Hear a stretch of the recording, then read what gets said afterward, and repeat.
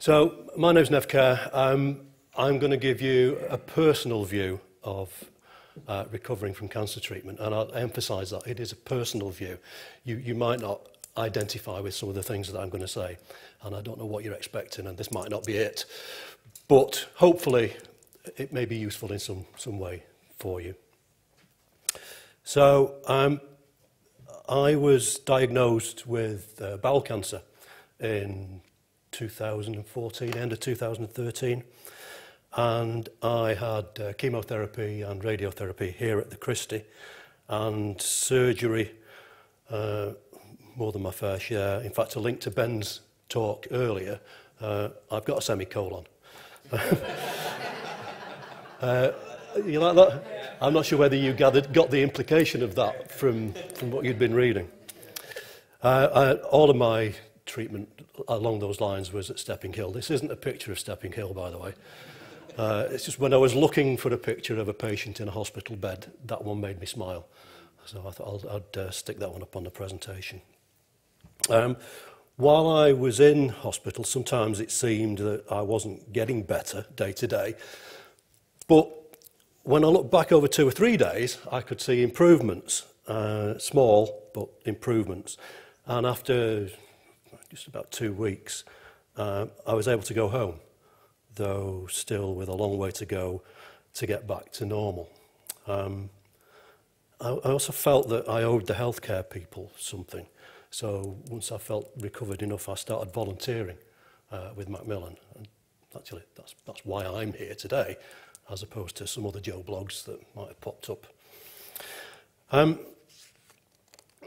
So when I was asked to give this presentation, I wanted to say something about what has helped me get back to normal or near to it, and what is normal.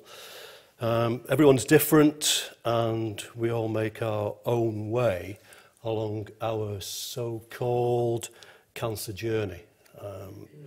That expression, cancer journey, it's used a lot, and it can seem a bit corny, a cliche, but it's a good analogy to use. So, if it's a journey, you can look back, and you can look forward, and if it's a journey, you can see milestones along the way, hence the title of my talk today. So, I like to think about the milestones along my journey, and I want to share some examples of these with you today. When I look back to the beginning of my treatment and to where I am now, obviously that's quite a long time, really, for me, and there are too many milestones, really, and some of them that seemed very significant at the time are now little things that don't really matter. Things like having a catheter removed, getting the staples taken out of your surgical wound. Big deal at the time, massive, but now I look back, I'd almost forgot about those kinds of things. It doesn't really matter.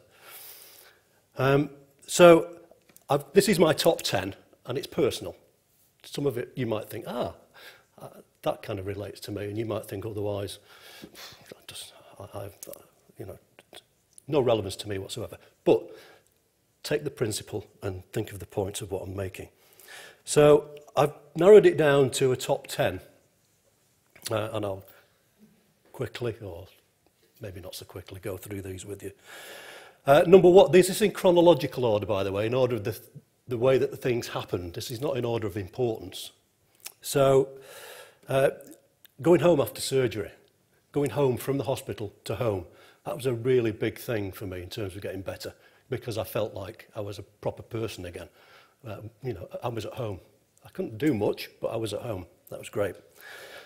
And something else looking back that was really a big deal for me was walking from home to the post box at the end of the road.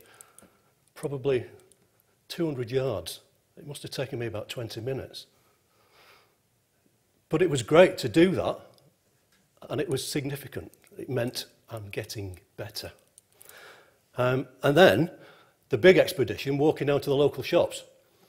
I can't remember how long it took me. It seemed like all day, but it wasn't all day, obviously. It takes me 10 minutes now. And again, that was a big deal for me. And I wanted to get active. That's been a bit of a message today, hasn't it? Getting active.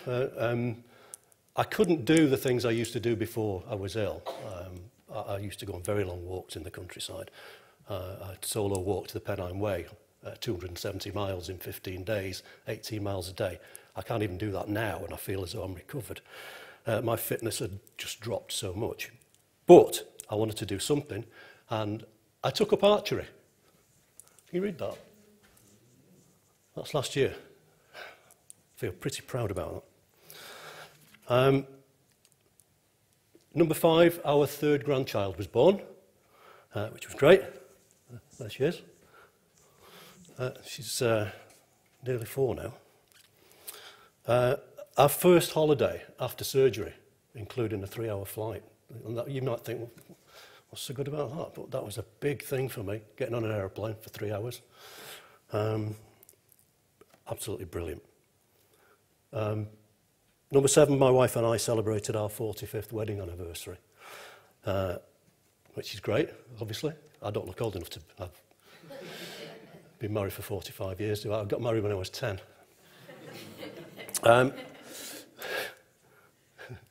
You believe that, don't you? But now, at this stage in my chronology, I'm looking forwards instead of backwards. Our 4th grandchild is due in January next year, which we're looking forward to, and also next year, to give the game away, it's my 65th birthday, which is a bit of a milestone for anybody, because at one point, actually, I never even thought I might get that far. So I'm then looking forward to being 70, 80, 120, who knows, I don't care. I'm going to live forever. And the final thing, number 10, is that my next hospital appointment, touch wood, will be my 5 years clear of cancer. So that's a great place to be.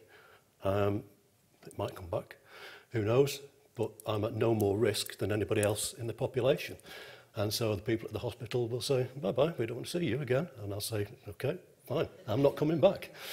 And that'll take me into the next part of my journey, and who knows, in a few years' time I might be standing here again with a different set of milestones. I want to ask you a question, and I really want an answer from somebody, at least one person. Did you notice anything that my milestones have in common? There's something that links all of them together. Maybe one word. Anybody? No. Interesting, but no. They're mine. That is true. But it's not what I'm thinking of. I'll give you a clue. The technical amongst you might understand that. Positive. Yes. Okay. Yeah. I think it's important to be positive. It's important to remember the good things and look forward to the good things. Okay, bad things happen. But concentrating on the positives helps you feel better and get better. Also, I noticed, that's me by the way, a few years ago, I noticed that only 5 of my top 10 milestones relate to my physical recovery. So I'm thinking that physical recovery is only half the story of my journey, maybe yours too. A large part of recovery is in the mind. I think you might agree with that. It's emotional, it's to do with relationships, with its friends and family, and it's doing stuff. So my message, if I'm stood here preaching to you, is very, very simple. Think about your milestones, the good ones, especially the ones to look forward to. Enjoy your family and friends, and do stuff. Maybe not archery, but do something. It helped me, and I think it can help you.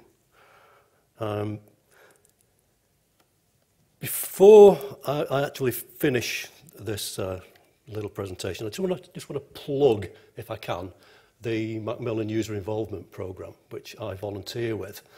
And if you want to get involved in something that's cancer-related, that makes you feel as though you're giving something back, and it's something to do, and it's something interesting, and it's something to keep your brain moving, and you're actually helping to make a difference within the Greater Manchester Cancer in improving cancer services, giving a patient's perspective or a carer's perspective. And if you want to get involved in that, then either ask me and I can give you the details. Look on the Macmillan website. Paula knows all about it because she's been involved in it intimately. She knows it very, very well. Other than that, thank you for listening to me.